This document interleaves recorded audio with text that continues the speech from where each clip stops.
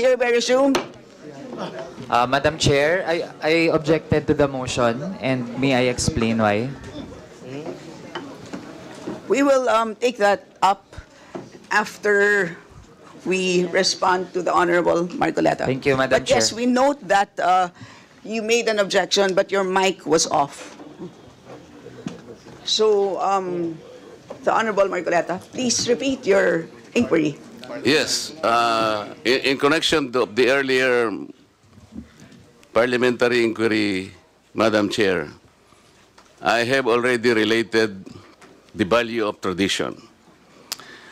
Parliamentary procedures, Madam Chair, grow from or are enriched by traditions, experiences, and precedents collectively gathered by the House of Representatives over years, and the institution keeps them well.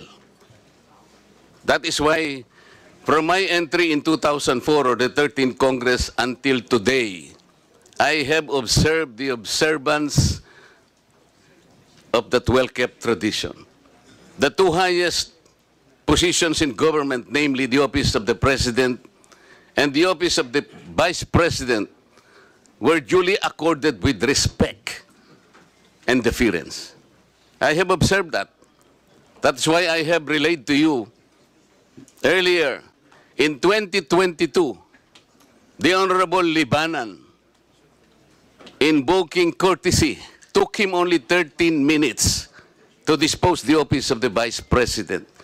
And that was quickly moved, quickly seconded by no less than our majority leader. That was in 2022. I'm not going by record, Madam Chair.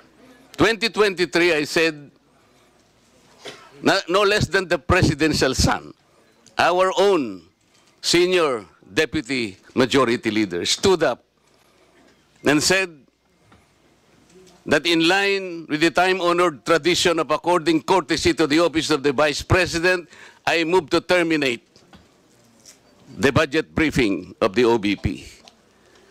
And I can recall the Honorable Castro strongly objected. No, Manuel. No, that's in 2023. This is by the record. And she objected, but her objections were rejected by the committee because the committee already terminated the proceedings. And she kept on requesting, Madam Chair, that she makes at least her manifestation. And she was unable to do that because the proceedings were terminated. So that what I am saying, from 2004, when I entered these halls, these hallowed halls, hanggang punto sa sinasabi kong 2023, we have kept the tradition. Ngayon po, kung ano-ano ng mga tanong ang ginawa, in 2023, 22 minutes. 2022, 13 minutes. Ito po, pinagawayan na po yung budget earlier at ngayon we're about to quarrel again on the budget. Ang tanong ko nga po ngayon, dahil nga po sa nangyayari ngayon sa budget ng Office of the Vice President, and despite her manifestation that she will no longer defend her budget because she forgo, sabi niya, I will forgo my opportunity to defend the budget of the OBP for 2025 by way of question and answer, and I will leave to the House of Representatives to decide such proposal as presented. We cannot even accept such kind of answer, Madam Chair. What do we need her to articulate for? So ang pinag-uusapan po natin, wala na po ba yung respeto sa tradisyon na yun? Kagaya po ng binabanggit ko, every time mag-i-interpellate po dito, Madam Chair, because of that tradition, it's always the member of the minority who will start the interpellation because we have kept that tradition. Ang dami po. Ang dami ko pang sasabihin sa inyo, haba lang tayo. So the question is, when we did that to the Vice President earlier, now we're doing it now, are we now setting aside this tradition? That's number one question. Number two, is this committee authorized to set aside the tradition? Your Honor, short answer is no to both questions. Okay. If that is the answer, Madam Chair, and we are all bound to respect one tradition so sacred in our hearts, because we are called honorables in this house.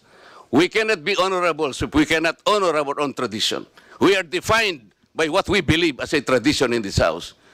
So if we are now all amenable that we have kept that tradition, no longer questions are being asked, then I will respectfully move, Madam Chair, to terminate the budget of the OBP for 2025. I object, Madam Thank Chair. you. I object. Madam Chair, I There's a object. motion to terminate the budget briefing of the OVP, but there is an objection, so we divide the House. The chair has decided to divide the House. So those Madam Chair, in favor as of the motion, as a rule, we usually deliberate Those- before we vote. those in favor We deliberate. of the motion, please raise your hand. Those in favor of the motion to terminate the budget briefing of the OVP, please raise your hand.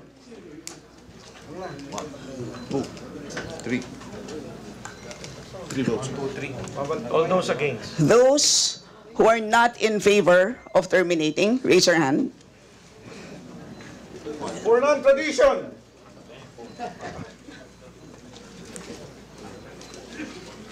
Okay.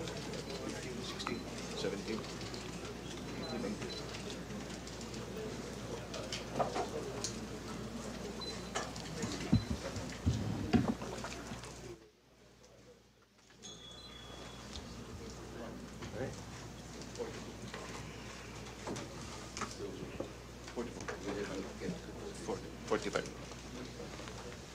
3 in favor, 45 against. 3 in favor, 45 against. Motion is The motion lost. is Lost. lost. Madam Chair, I thought we have kept the tradition. The tradition is no longer ask any question. That was the tradition. So why are you voting against the motion? The majority of the It- will it's- is it's- always respect. It's The will of the inconsistent majority with is the always tradition that respected. we have already agreed to observe. So we will Yes, Madam proceed Chair. to the next. You mentioned earlier that we will keep up the tradition. You said no. Earlier, For now orderly we voted proceedings, I against. remind the members to please wait to be recognized before speaking. So, the chair now recognizes the Madam budget Chair. sponsor, the Honorable Zia Adyong, to give a recap of what transpired in the last hearing. Madam Chair, Thank you, Madam Chair. Madam Chair, before Madam Chair. we proceed with Vice Chair Adjong, can I Yes, explain my um, vote, Madam Chair? Paduano? Can I explain my vote? Why I voted against the motion of the Honorable Marcoleta? Just a short lang. You have 1 minute. Thank you po. Madam Chair, tama po.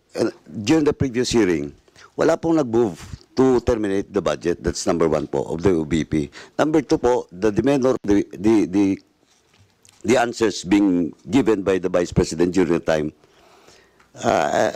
Personally, it does not satisfy this representation. Thirdly, Madam Chair, the courtesy being given to the Office of the Vice President is afforded if she is present in today's hearing. How can you give that courtesy when Faki is absent in today's hearing, Madam Chair? I might change my vote for that, but Was the President of the are Philippines you present? recognized? Please. Congressman? Please I am wait about to to be be recognized, recognized. Madam Chair. Please wait to be recognized. Please proceed, Kong Paduano. You You're have not 30 yet seconds. recognized, Marcoleta. Madam Chair, maybe I will change my vote if the for the motion Marcoleta if the Vice President is present in today's hearing.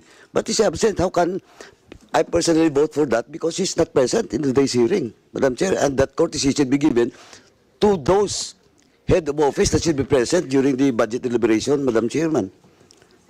Thank you. So, Proceed now with the Kong Zia, you're now recognized. The floor is yours. Thank you, Madam Chair. Majority Leader, Representative Manix Dalipe, Committee Chair Saldico, members, honorable members of this committee, Bismillahirrahmanirrahim, Assalamualaikum warahmatullahi ta'ala wa barakatuh. Good morning po sa ating lahat and welcome to the continuation of the budget briefing of the proposed 2025 budget for the Office of the Vice President. Madam Chair, in the previous hearing for fiscal year 2025, the Office of the Vice President proposed a budget of 2,037,305.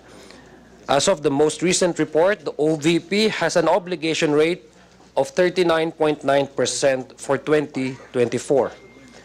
During the last budget briefing, several topics were propounded that the committee sought to be clarified upon.